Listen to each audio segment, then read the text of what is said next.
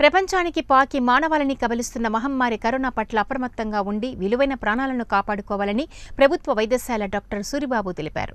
Corona వైరస్పై ప్రకాశం జిల్లా Giddalur police స్టేషన్లో ఆయన నగర పంచాయతీ కమిషనర్ హైమావతి పోలీస్ అధికారులతో కలిసి అవగాహన సదస్సు నిర్వహించారు. ఈ సందర్భంగా ఆయన మాట్లాడుతూ కరోనా బారిన పడకుండా ప్రతి ఒక్కరూ ప్రతిరోజు చేతులను శుభ్రంగా కడుక్కోవాలని తెలిపారు. ప్రతి ఒక్కరూ మాస్కులు ధరించాలని సూచించారు. జనసాంద్రత ఉన్న ప్రదేశాలకు వెళ్లవద్దని తెలియజేశారు. ఆ గ్రూప్కి మాత్రమే ఎందుకు వస్తుంది, చిన్నపిల్లలకి మాత్రమే ఎందుకు వస్తుంది, పెద్దోళ్ళకి ఎందుకు వస్తుంది, లేదా యాక్టివ్ లైఫ్లో ఉన్న మిడిల్ ఏజ్ పీపుల్కి ఎందుకు రావట్లేదు? తర్వాత మాస్క్ ధరిస్తే ఈ వ్యాధి నుంచి పూర్తి రక్షణ కలుగుతుందా, లేకపోతే ఏం చేస్తే కలుగుతుంది, ఎలాగా వ్యాపిస్తుంది అనేది వీటి గురించి నేను మీ ముందు చర్చించడం కోసం నిలబడ్డాను. ప్రధానంగా కోవిడ్ అనేది అది WHO నామక్లేచర్ చేశారు ఈ కరోనా వైరస్కి.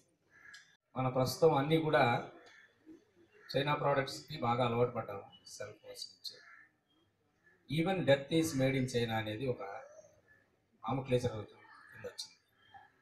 ప్రోడక్ట్సే కాదు, డెత్ కూడా చైనాలోనే దాన్ని.